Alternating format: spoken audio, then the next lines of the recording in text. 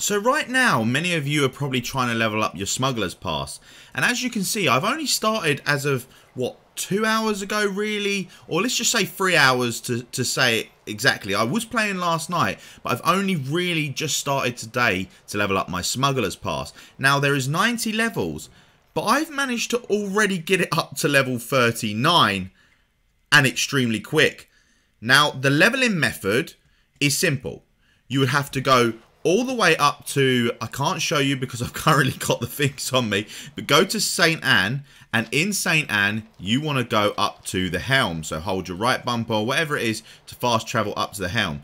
When you're in the helm, you want to go up to the order directory and you want to grab the orders. Now the orders that you're going to be getting are these ones here in my journal. You see these standard orders? So it's acquire the gold, gin, rum, yada yada, and deliver it to a certain spot, as well as the roving, you know. And then when you do that, you get the pirates come after you. But rather than going and delivering it, as you can see, I've not even got the items on me.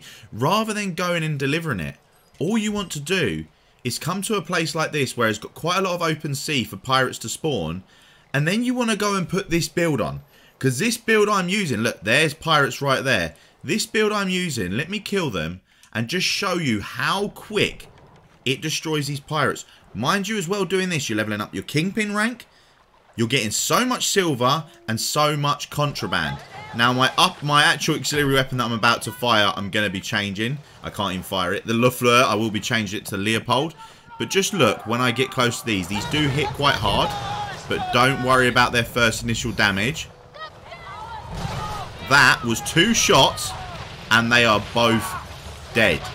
So you can rinse and repeat this with that. And you see each one of them drop me 170 experience. Go on then, bud. What are you going to do about it? They dropped me 170 experience. And I'm just going to literally simply come out here, rinse and repeat for a couple of hours, and all of a sudden I'll be max flipping level. I'm gonna have to go and kill him, and I don't have any long range weapons on me, so hopefully that Doppy goes and kills him so I can quickly dock and show you the build. Come on, Doppy, I believe in you. I believe in you, Doppy. I'll fire that and hopefully he walks into that. Has he got him? Is that gonna get him? Oh, there's no poison in the water as well. Doppy! LFL Saucy, welcome to the Death Squad, amigo. Appreciate you subscribing. Or, yeah, subscribing to the YouTube. If you follow me on Twitch as well, or you subscribe to me on YouTube, I'll make sure I give you a shout out while I'm making a video, providing I see it, if I'm looking at the screen. So I can't guarantee I'll see it every time, because I've got my screen in front of me and then I've got my screen to my side. Let me quickly kill him, because I want to dock. Cheers, mate. You've just extended the video. Right, let's go in and get into this dock.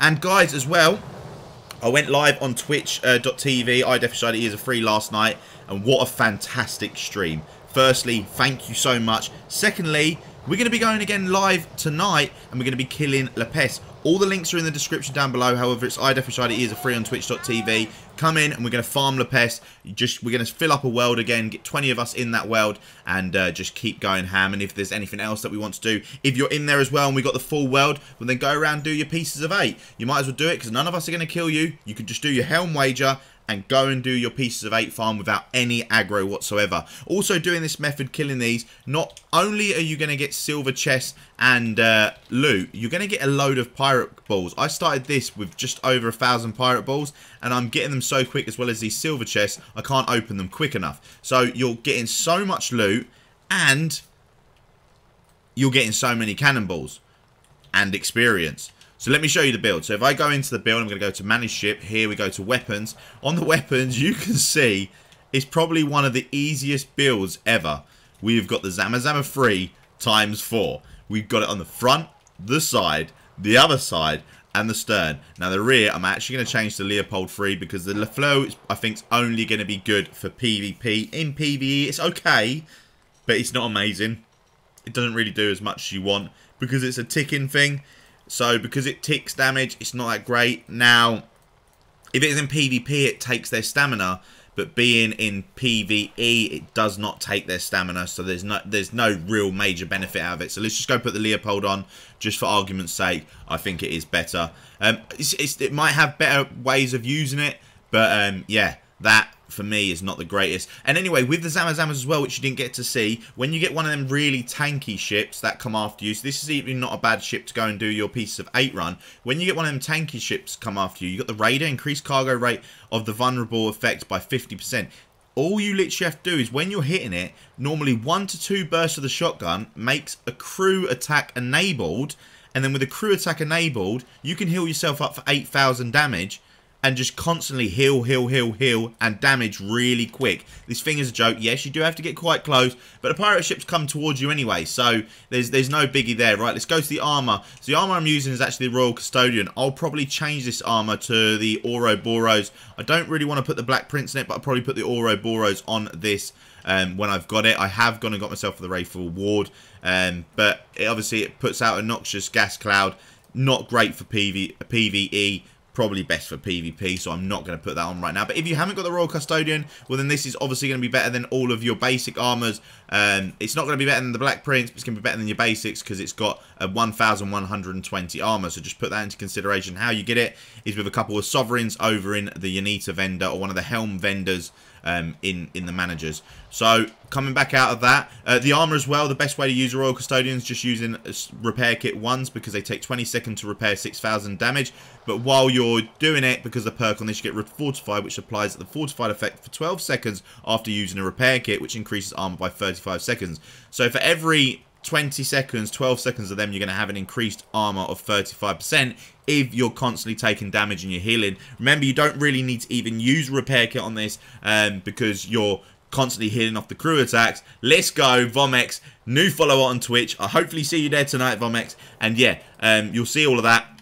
Now, backing up, let's go to the furniture. Furniture is huge for this ship. So the furniture we've got, the furniture slot 1 is the Scrapper Station. Restores 8,000 whole health after a crew attack. So that's what I was on about. Every time you do a crew attack, which you're going to be proxing so many flipping times, you're going to get 8,000 health back immediately. So no matter how many pirates come after you, if you've got the tankier ones, you're just going to be out healing all their damage anyway, so you don't have to worry. And you've got the repair kits if needed, which you shouldn't need. So you're saving on repair kits, and just staying in the fight for a longer time. Moving down, we've got furniture slot 2. Increased charge rate of the ablaze effect on enemy ships. Now, why do we want to increase the charge rate of blaze effects on enemy ships? Because the perk on the SAMBUK, so I'm using the SAMBUK ship as well. I didn't call it out at the start. SAMBUK ship is a DPS ship, and it's got Scorch. Deals 5,000 burning damage when you apply a blaze effect on an enemy ship. A blaze will be applied to an enemies in the radius of 150 meters and increases damages to ship with a blaze effect by 50%. So, not only am I getting the 50% here on that furniture piece, I'm also getting an additional 10%. So we got 60% increased damage to ships with a blaze. And a blaze, you're setting fires to them immediately, and I mean immediately. It's so broken, this build, for doing this method. And you're also wondering, while I'm here looking at the sails, how the hell have you got purple sails? Because a lot of people, you're going to ask it in the comments, and rather than having to reply, I'm just going to show you. If you go to the store and you go over to the currency, when you're in the currency, between the box of gold and the chest of gold, there's a seasonal box of gold with 3,000 gold and some sails. Now the sails, they come with complete coverage of the sails, so your secondary colour will be the major colour of the sails rather than the primary colour. So for instance, yeah, we got the purple one now, but if I went and put on, if you haven't got the premium, the premium pass for the battle pass, then you won't have this. But if you don't have that, then you want to put on something like this. You know that white colour that you get from the ghost ships? Look, you can blind people. You can cover your whole sails in white. It's the primary colour. Rather than it being like the other patterns, let's just say these ones where it's not the primary colour, you can go ahead and have the pattern that I've got on, which you got from that store bundle, this one, and it becomes the primary colour and looks so flipping fire. So that's that. Now we go back to manager ship and we go to furniture. So in a furniture, yet again, we've seen the second one, which increases... No, sorry, that was the charge rate of the blaze effect. So that's going to make us... So we get... our fire on them even quicker, 10% quicker. Maybe it's this one ain't even needed. Maybe it's not even needed, but I've put it on because you might be able to find something else and put it on. And if you do find something else and put it on this, let me know so I can obviously go ahead and put it on mine as well. But that's the one I like at the moment. The second one, or the third slot, I've got the gunpowder breach. Increased damage to enemy ships with a blaze effect by 10%. So like I said, you get 50% plus this. You got 60% extra damage to enemies that are on fire. broken. Then go down 1 to 4. You've got increased front weapon damage by 10%. Now, why have I done the front weapon damage? Because as we can see on the side, we've got 4 top deck and 3 bottom deck weapons on this ship. So we've got 7 on each side. And then on the front of this ship, you've actually got 6 weapons. So you're missing out on 1 weapon, but if we put the 10% on the front increase, well then in effect, whether you're shooting them from the front or the sides, you're going to be dealing out the same damage. The blaze effect's a little bit slower on the front because you're missing out on that 1 cannon, but it's not much. You're missing out on 1 cannon, 6 on the front, 7 on the side. So it's not much, but the damage is going to be the same. So all you have to do is literally face them, slide to the right, slide to the left, and you just bang, bang, bang, just shoot away, and you've done them absolutely insanely quick. Going to number 5 when this decides to get off of my thing, but we can still see what it is. I've got Spiked Warhorn. Now, the reason I got the Spiked Warhorn is because it's got increased charge rate of crew attack by 10%. Now, having the increased charge rate of crew attack by 10% means, well, obviously, for 1, we can deal the crew attack, which does a lot of damage, but 2, we're getting that healing, that 8,000 healing from the first furniture even quicker. So rather than having to wait that little bit longer, we are healing up 10% quicker every single time. So I'll go out, kill a couple more pirate ships, just so you can see this yet again. And then get the build for yourselves, try it out and let me know what you think. And yeah, how to get the SAMBUK. Also, yet again, in one of the helm vendors, you need to over in Telloc. I don't know the name of the person in Telloc. You buy the SAMBUK for 5,000 pieces of 8. If you don't have the SAMBUK, then I'd say do the same thing, but use the basilisks on the side and use my snow build basically, but put the crew healing on it, and it will help you out so much more as well for that. Oh, I can't use this. I can use it now. So yeah, let me go and show you. As you can see, the front damage. I'm just going to brace the first hits that they put on. Now I've braced that, I'm going to hit them with the side. He's going to set ablaze. I'm not even shooting right now, and you can see both of them die just because they've both been set ablaze. And on the side, I've got 170 170. Damn, he's going to hurt. 170 armor. What am I even on about? Experience each one I kill. So I kill that.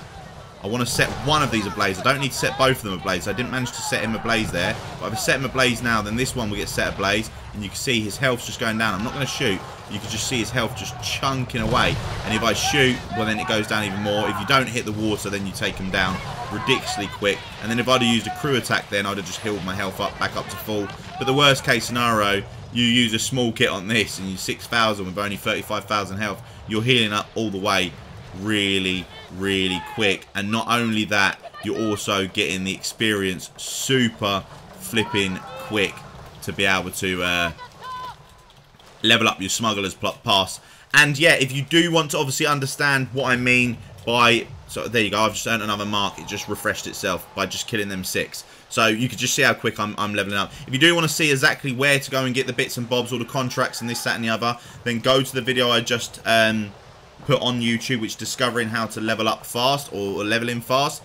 In that video, I went through every single method of leveling up, and I was trying to find the best one. It turns out this is the best way, and it turns out this is the fastest ship to kill them, so you get more to spawn, and you can just literally rinse and repeat and level up this thing flipping quick.